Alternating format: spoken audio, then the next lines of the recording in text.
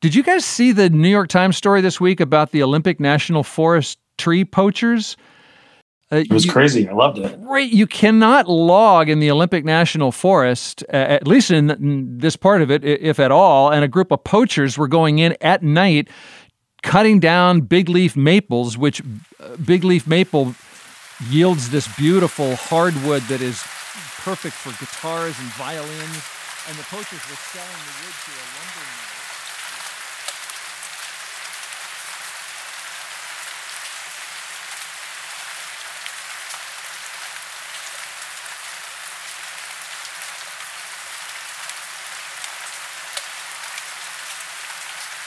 And so one night they're cutting away and they come to a wasp's nest, which they don't like. So they sprayed it with insecticide and some accelerant, probably gasoline, set fire to it.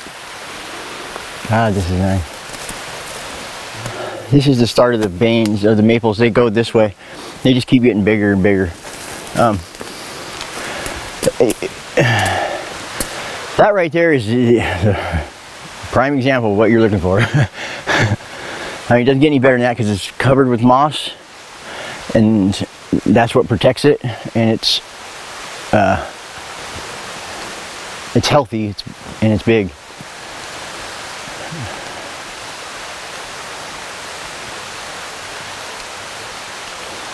Beautiful. You know, I don't know if you've ever seen anything like this, but you don't. I mean, I don't normally. I mean, this is a really live, active, what do they call it, a rainforest or ecosystem. You know, it's happening down here. Things are going on that are beyond us. You know, and I think that's what's cool. This world wouldn't exist without all this, really. Every season there's something that you can do to make money in the woods. You know, whether it's mushrooms, boughs, you know, firewood. If you ain't got nothing, you don't have to go rob your neighbor to get something. You know what I mean? You can, you know, even though you can't find a job, but you can go out and you can cut cedar boughs and make, you know, 50 to 60 bucks a day, you know, at the least, you know, and not have to rob your neighbors. You know what I mean? I see that all the time. You know, I mean, everybody thinks that stealing and all this other stuff. You know what I mean? I just hate it. You can probably get that's a burrow, but boom, boom. There's $1,000 right there.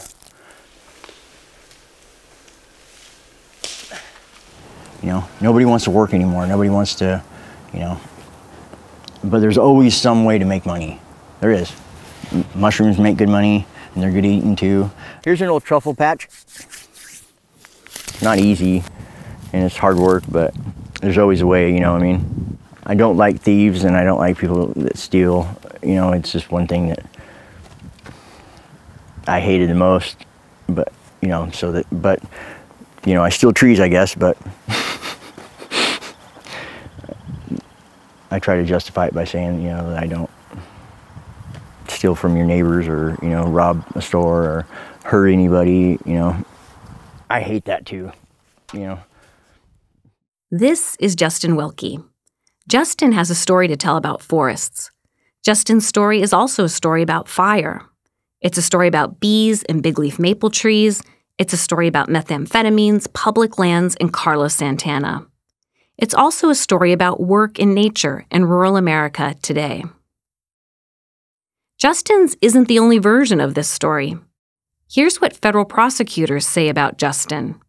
He's a maple poacher, and in 2018, he started the Maple Fire, one of the worst forest fires in the recent history of Washington State's Olympic Peninsula. 3 years later, we met up with Justin, and he took us into the woods not far from where the Maple Fire started. He told us a different story. The Justin we met has been a maple poacher. He insists, though, that he's never started a forest fire. God, I love this place. This is where it starts, the mammoths. How did you first come across this place?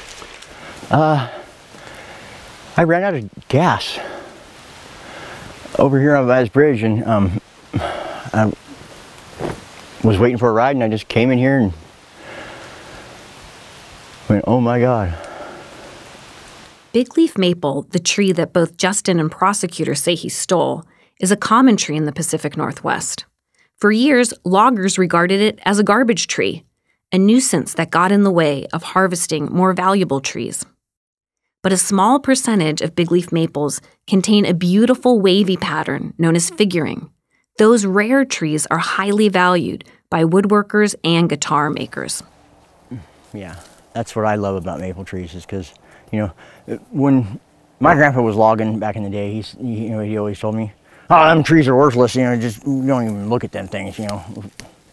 He's like, and that's the way I always was raised, you know, until about 20 years ago, and, you know, I was led on to that they're worth money, you know what I mean? And I never thought in a million years that maple would be worth money, because they were always been the weed in the woods. Some facts about this story no one disputes.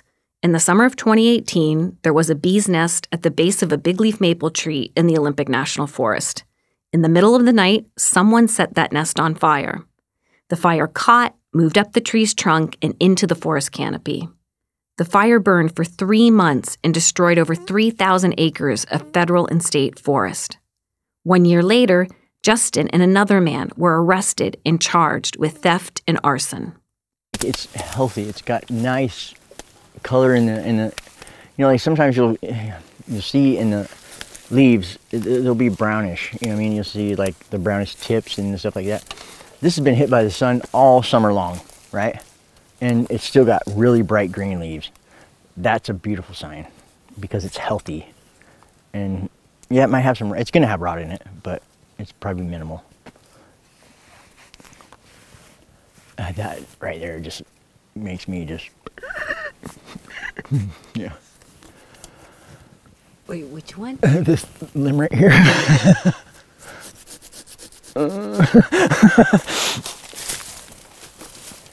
When it's a beautiful tree, it's not work at all. It's like, wow, whoa, it's mesmerizing, you know. And no two trees are alike. Everything's different, and it's like just like people. No two trees are alike. No situation's ever the same. So it's new. It's like prospecting. So that's exciting when you find gold, right? And at one point, maple was more valuable than gold. That's why people go out and steal it. If they can run a chainsaw and they can identify it, and if they can sell it somewhere.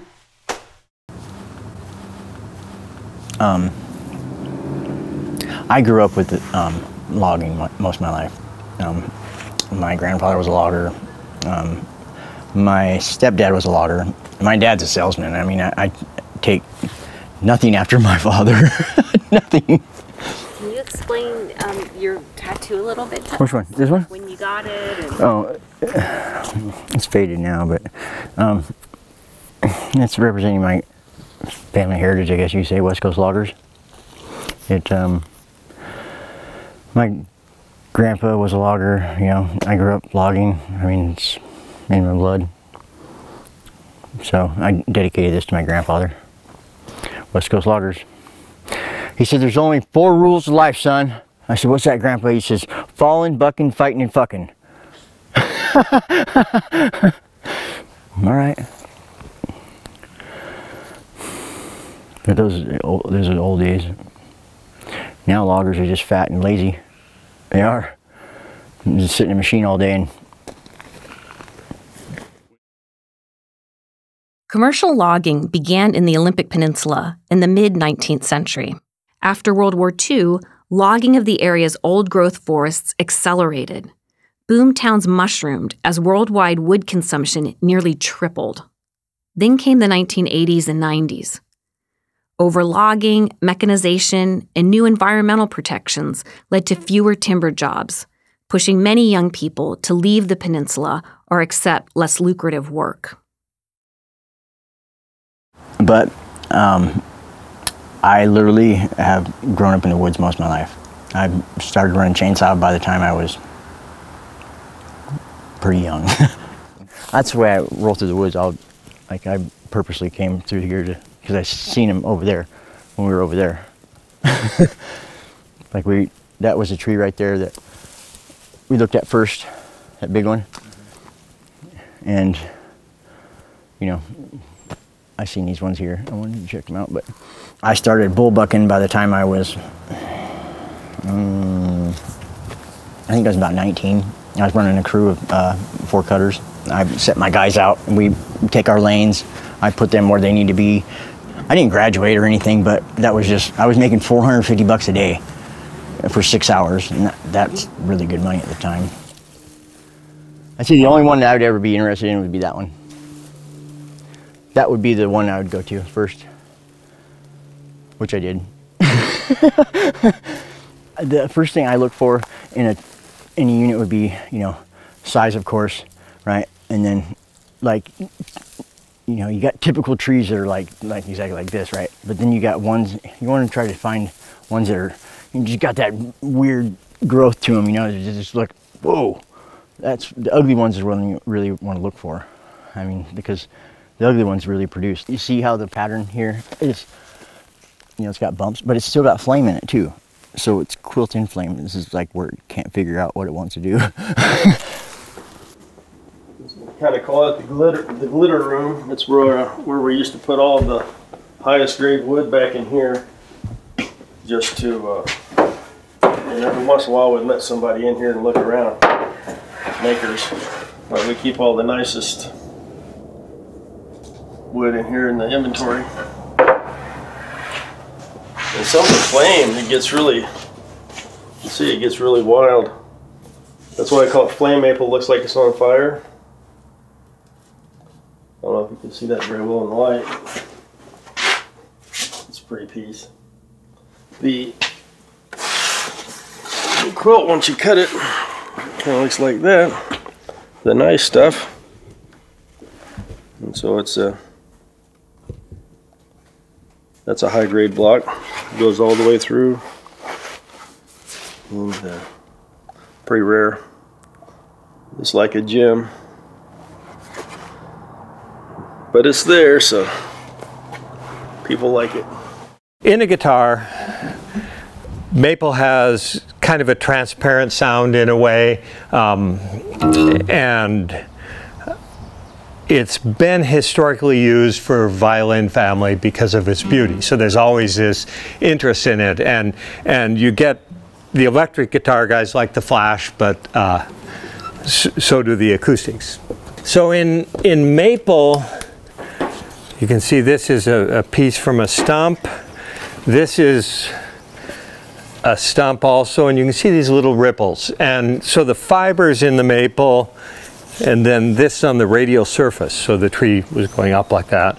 But the fibers grow like curly hair, essentially. And so you get that, the refraction like that. And outside the bark, it's difficult to tell if it's figured, but inside the bark, you can see. And so sometimes it's more like bubbles, and that's quilt, but more often it's little ridges. This is kind of in between that piece here. In maple, the number of trees that are really significantly figured are probably between 1 in 100 and 1 in 1,000, and we're not exactly sure where. If you hit in the middle, it's probably right. So it occurs infrequently. And these would be people who learned how to do this by being loggers, or what, the people that steal it? Yeah. No, they are not loggers. That I can guarantee you. No, they have buddies that probably somehow learned how to do it, and then one thief teaches another thief, I think. Almost every person I know that has stolen maple, and I know a lot of them, are not loggers. Never have been. You know, they're just druggies looking for a quick way to make a buck. So when you go to find a maple, if you think it's any good, you fall it on the ground, You cut what they call a cookie like this. This is called a cookie. All this was all together at once, and then you just chopped outside like that. And see, that's how you tell. That's pretty easy. I think it's just drugs just did it. Drugs are not wanting to work for a living. Yeah, even though it's hard work. You're right. I don't even know it's hard work. Yeah. Yep. This is what I love. Moss is your best friend in the woods. Makes good teepee sometimes too. But this is really thick bark. It's probably that thick, right, to the wood. And I can still I can see it, right? It's hard to explain, really. You just kind of like get an eye for it. In order to make money at this, you have to see the wood before you cut it. You know, you gotta think about it, you know. You want to make money, or do you want to maybe make a little bit of money? If you're gonna do this, you gotta do it right, you know. Other than that, you're just killing trees, and that's stupid. That's some killer flame right there, I can tell you that much right now. This whole piece right here, like, yeah, I could see it all through this bark right here. You can't see it, but I do. This whole piece right here, that would be a good block. I would take this tree down, because I can tell you right now that those limbs up there are loaded with figure. Loaded, I can tell from here. You can almost see it in the moss. And in those, like where it just hangs out, and then that one that comes up, like there, those are money makers there. This is what I look for right here in a maple. You see how straight it is, and just, you got lobes that run up it, like right here's a lobe, you know, here's a lobe. Justin told us that 15 years ago, he learned from a friend how to find and cut figured big leaf maple. Since then, he has sometimes harvested them legally, sometimes illegally. Witnesses at his trial all agreed. Justin knows the woods, and he knows how to take down figured maples. I can see it through the bark. It's just kind of like the Matrix, I guess you could say. You know, you just kind of see it. Justin's timing was no accident. He entered the music wood trade as the demand for Pacific Northwest maple was booming. In 2000, Carlos Santana's Grammy performance on a figured maple electric guitar spiked demand. The legal trade in maple exploded, and so did maple poaching. Like that tree right there would make you some money. It would, I mean, because you got a good straight run for about 40 feet, so maybe. But that isn't the reason why I came in here. I came here because it's just beautiful. Not very many people know about this place. So you guys are lucky. Have any of these been taken out? Yeah. I'm not gonna say who.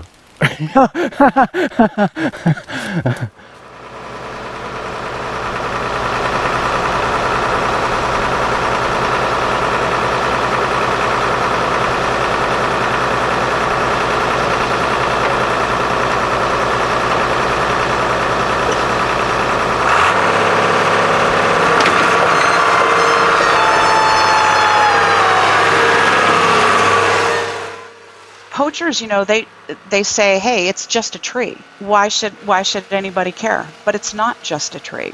I think about these kinds of trees like you would think about maybe elephant ivory or rhinoceros horns. These trees are unique, and we don't know whether or not at some point all the figured trees will be gone.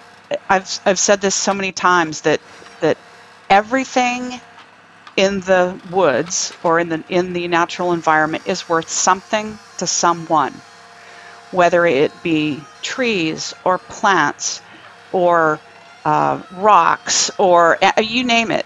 Everything is worth something to someone, And so it's just a matter of being a steward of the land to try to prevent these things from happening.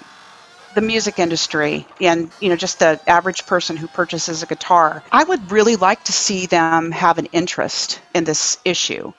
I feel like they need to care. Justin's case made national news as the first federal case to use tree DNA as evidence. Plant geneticists matched tree stumps in the area of the maple fire to figured wood that Justin had sold to a local mill owner. At trial, those stumps were referred to as trees 1, 2, and 3. The tree where the fire started was referred to as the origin tree. Justin admitted that he stole tree 1, but he denied stealing trees 2 and 3, and he denied ever being interested in the origin tree.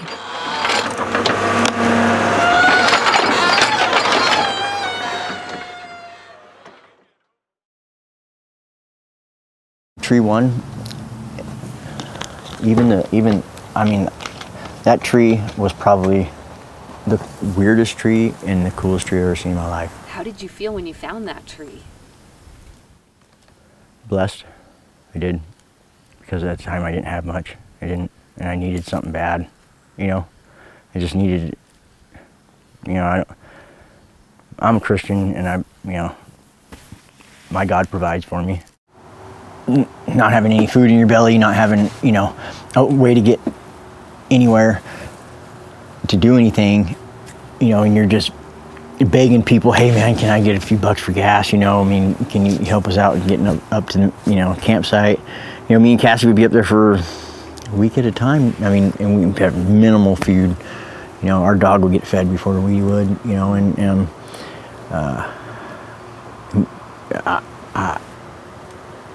I just can't,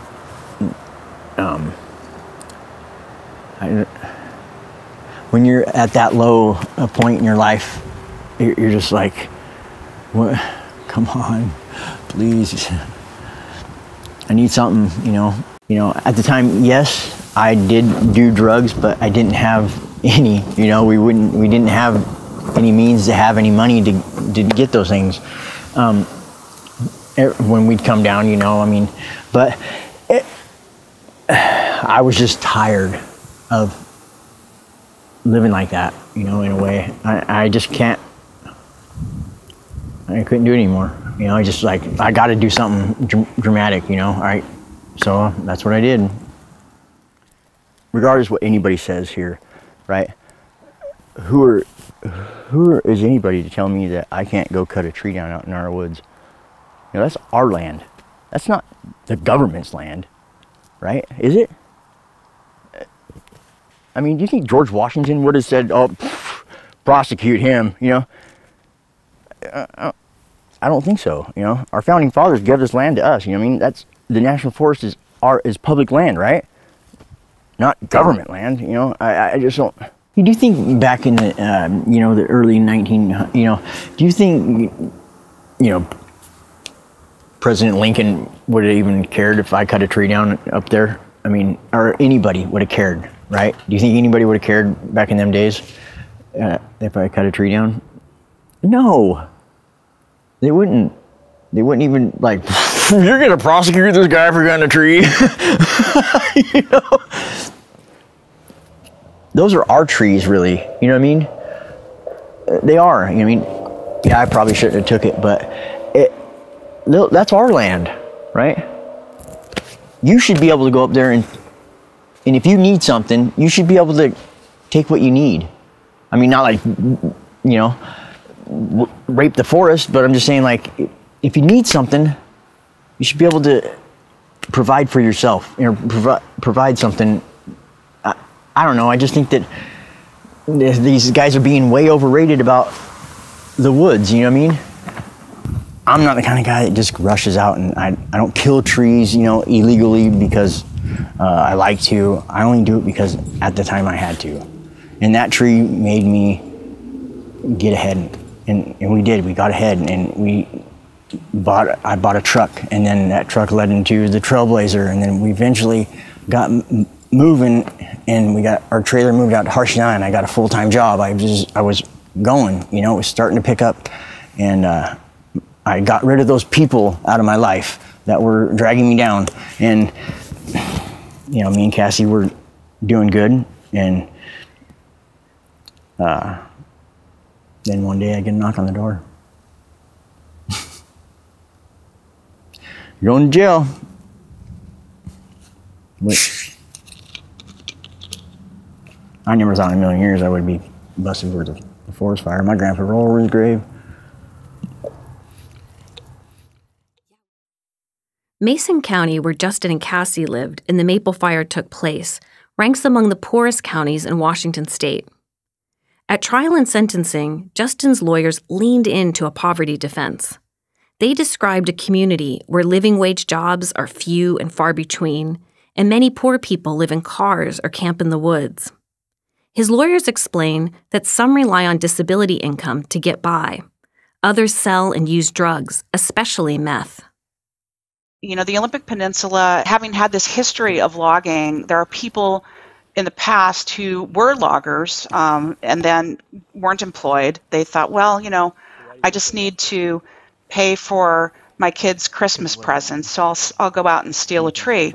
That's not the way it's been for the last, 30 years or 20 years. It's more related to people who need money for a drug problem. It's people who want easy money. If they lived in the city, these are the same people who would probably be stealing catalytic converters, or they would be stealing copper wire, or maybe even burglarizing somebody's home or garage. This is a situation, though, when you're on the Olympic Peninsula. It's what's available. So what is available are things from the natural environment. Huh? We've heard people use the term meth maple. Meth maple. Never use the term like meth cedar. So we're just wondering, why is there this association between meth use and figured maple?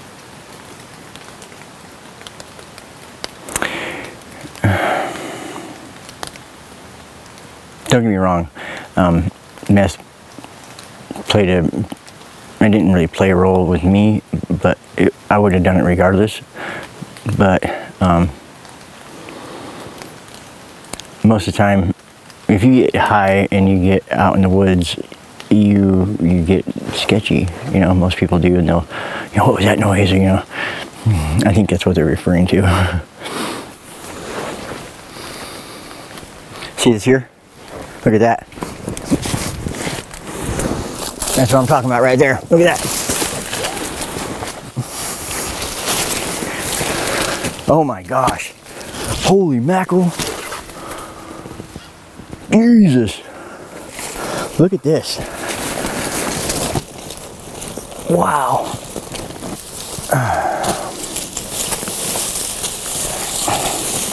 It has to be in a blackberry patch. Oh yeah, of course, it's always there we go.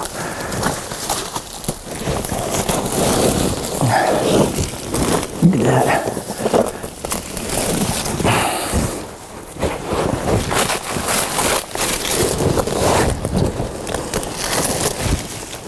Wow.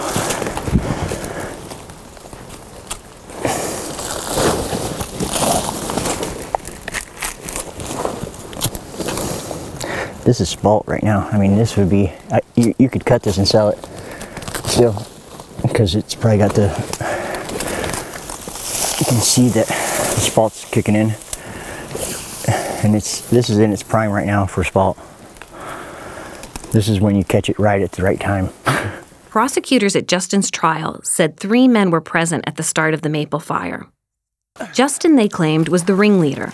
The second man, Sean Williams, who everyone knew as Thor, was Justin's muscle. His job was to help cut and carry out blocks. Prosecutors referred to the third man, Lucas Chapman, as Justin's minion. He was primarily there as a lookout. Thor testified that it was Justin or Lucas who actually lit the fire. Thor claimed to be allergic to bees, so he stood in a nearby creek, too far from the origin tree to see what was happening. Lucas, for his part, testified that either Justin or Thor lit the fire. Lucas claimed that it was dark and difficult to see. He said the scene was hard to remember and confusing because all 3 men were drunk and high on meth. Justin didn't take the stand at his own trial. When he spoke to us later, he claimed that when the fire started, he was asleep in his tent. There were no other eyewitnesses.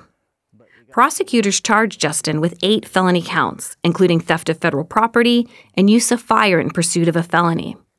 The arson charges carried a mandatory minimum sentence of 10 years.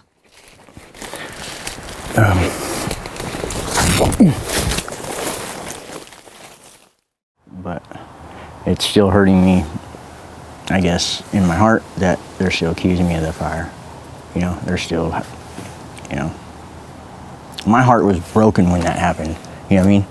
It was broken. I mean, that's my home up there. I lived up there for the past 6 years. You know what I mean? Just, that's where I hung out. That's where I did my camping. I mean, that's where we go all the time. And if we go somewhere, it's up there. My dog's buried up there. I mean, just, that's my home up there. You know what I mean? That's where I go to get away from all the chaos and, you know, and just be with the forest. I love it up there. And what Thor did was stupid. I just cannot believe it. Out of, you know, I can understand the wood thing, you know, I mean, I understand, you know, because I knew what I was doing, you know, and I'm not here to tell anybody different, you know, I mean, I'll admit to it, and I admitted to it the day that I talked to my attorneys. I said, yes, I cut that wood, but I did not start a forest fire, you know. The next day I wake up, and I haven't seen Thor. I didn't see Thor that whole time, right? And I went down to use the bathroom, right? And I seen fire trucks there. And I thought the smoke that was in the air was from Canada, because Canada was on fire. You know what I mean? It wasn't out of the norm to have smoke in the air, right? You got to think for 1 second, I'm 3rd generation logger. What's our biggest fear in the woods? Fire. I mean, absolutely. I seen the fire trucks down there, but I didn't know there was a fire. I mean, I had no clue, right? When I shut my saw down in the woods, I stay there for 30 minutes to make sure that there's no fires. I've always done that. Thor was like, oh, bro, I can't, dude, what's going on up there? And I'm like, there's a fire, man. And he goes, dude, I screwed up, man. I'm like, what? And he says, dude, I got stung, man, and you know, I lit him up. I'm like, you did what? I lit him up, man. I you know, I didn't want him attacking me. You know what I mean? I'm like, you lit what up? He's like, the bees, man. And I said, are you stupid? And this is, you know, he's a big dude, you know what I mean? And he goes, what do you mean? I said, you lit the bees on fire, you know what I mean? You just don't run from them. I mean, that's what we do with logging, you know, we run from them. You know, we don't set them on fire, you know? And that's how we handle bees. That's how we do it when we're logging, you know what I mean? I don't know how many times I've stepped on a ground hive and took off running the landing and getting stung 60 times, you know what I mean? Well, I still got to get that tree out. So we go back down, we spray it, come back next day and they're gone. That's what we do. We don't sprinkle gas on them and light them on fire. I've never... Basically, they're just saying that I'm just a stupid idiot and don't know what I'm doing. You know, that's basically what they were saying. I've got 30 years experience in the woods and you're telling me that I'm going to dump gas on the bees and light them on fire.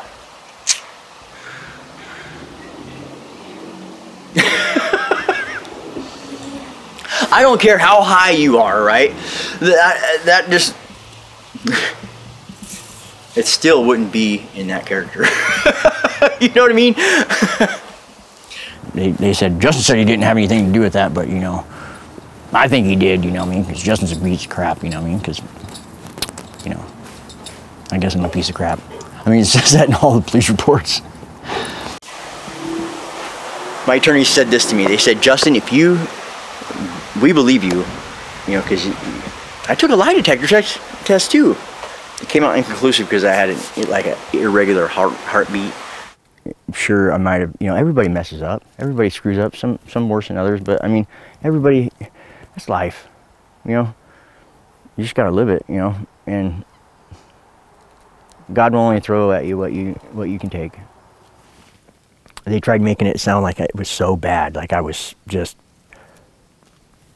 yeah, that breaks my heart, you know, because I am a good steward of the land. Remember I was telling you somebody's been in here?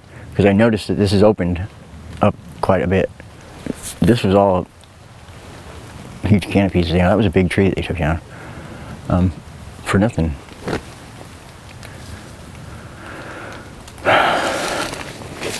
So how much, I mean, like there's money being made in this stuff, right? There is. But who's making it? I could say I was, but I mean, realistically, if you don't know what you're doing in this business, don't start. But if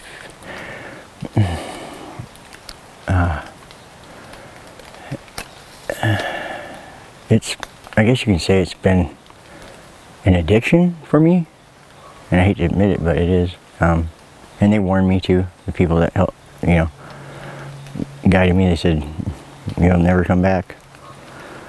And they're somewhat true. It's almost like a, I don't know what draws me to it, but it is a, you know, you can't wait to find that next one. You make money if you don't do what they did over there and take trees down that don't have anything in them, you know. It's a waste of time, and it's taking something dead, it's taking something down that didn't need to be, and, you know, it's like taking an animal's life and, you know, for its antlers, you know, instead of taking its meat, you know, right? This to me, I would have been taking that animal's meat right there, you know. That's the way I see it. You know, the only reason why I would go out and even do anything like this would be just to get by, you know, because it was hard there for a little while, and I'm not gonna lie, everything, you know, the choices I made to the situation I was in lead up to making you make decisions that, you know,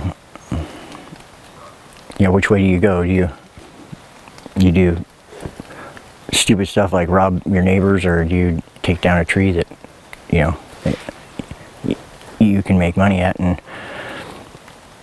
good money to get yourself by? But then once you start like getting to this place, you know what I mean, this would, you know, cutters, you know, when they get that sickness, they'll just go in and they'll just take everything down, you know, and not think about, they're only thinking about themselves, I guess you could say. This is quilt right here. You can tell by the way the bark is just spreading apart. Like Alan was trying to describe it. It's trying to open itself up. That, and you can kind of see the pattern in it. Like this would be a tree I would take down. In July 2021, a jury found Justin guilty of timber theft. They acquitted him, however, on the weightier charges of arson. He was sentenced to a total of 20 months in prison. It was a heavy sentence for timber theft alone. With the time that Justin had already spent in pre-trial detention, he had 5 months remaining on his sentence. Justin was due to start serving out that time shortly after we filmed him in the woods. It sucks sometimes, you gotta pass them up.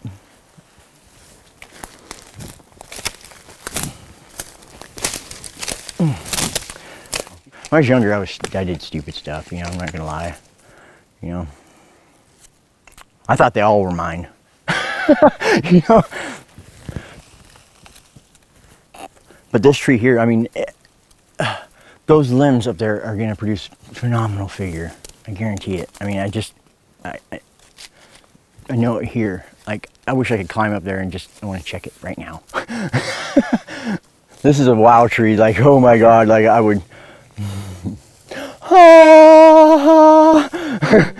This is what you come out here for. I mean, that's the moneymaker.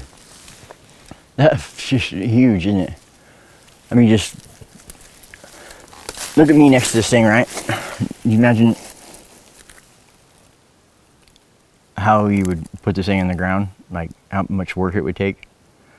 It's so cool. That's what they came in to see when they first started here, you know. That's what you've seen, you know, and that's what in the stories, you know, that I've read, that's what they were seeing when they first came to, you know, Washington. You know, they were just seeing huge everything, you know, just, and you just don't see it anymore. And you know, I wish I could have been back in them days, you know. I really do. Everything was hard work, and you know, and that's just I don't like this modern stuff. I don't really like any of it. This is not for me. We're losing who we are, you know. Americans always been hard workers, and always put her, you know, nose to the grindstone and got to work, and now nobody wants to do that. We're losing sight of that, you know, of that. It's sad. Like, I've not met many people that work. I'm a dying breed, I guess you can say, because when I work, I don't stop until it's done. Justin's story of hard work in the woods is, of course, a romantic retelling of the Olympic Peninsula's complicated and sometimes violent history. The peninsula and its resources have long been fought over. From U.S. colonization that stripped Native people of their lands and waters, to the timber wars of the 1980s and 90s, to ongoing struggles over public lands today. The peninsula has never been simply the site of pristine woods and heroic labor. Theft, in fact, has been a through line in any honest telling of the region's history. Man, that would be a fun one. And it wouldn't really, you'd have to put it right there between those. You couldn't miss on this one. And of course, it matters that Justin and others cut trees in the Olympic National Forest and that someone started the maple fire. But telling Justin's story only as a story of guilt and innocence, or as a whodunit story of theft and fire, misses much of what we learned from Justin. When you start hitting those trees, I mean, just, and you snap and they fly everywhere. There are many ways to know and even love the forest. Sometimes those ways are affirming and sustaining, and sometimes they're violent and destructive. And at times, those two can't be separated. But this thing here is just unreal.